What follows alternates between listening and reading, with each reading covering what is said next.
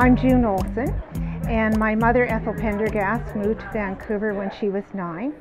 She's now 101, and she lived at one time at Southwest Marine Drive, where the Coast Hotel on the White Spot is.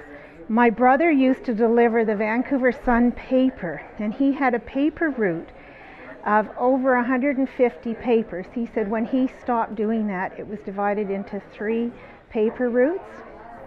And he used to have the big carrier at the front for the papers. And when I was little, I got to ride in that carrier.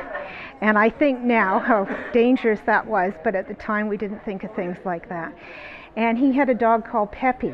And everybody knew when it was about 4 o'clock in the afternoon, because Peppy would go from our house at Hudson and 64th Avenue down to the paper shack. The paper shack was at 64th and Granville.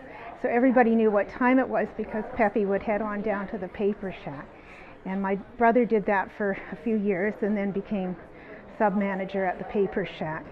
And he used to give me an allowance for 25 cents from his his job at the paper.